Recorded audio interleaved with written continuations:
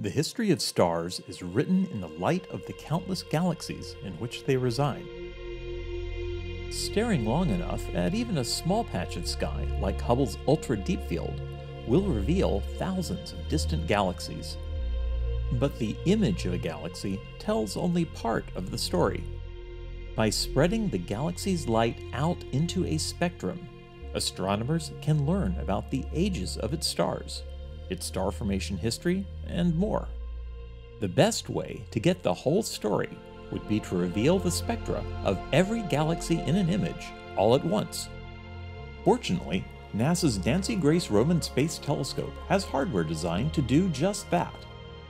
Even better, its remarkably large field of view can cover the area of 100 ultra-deep fields in a single observation.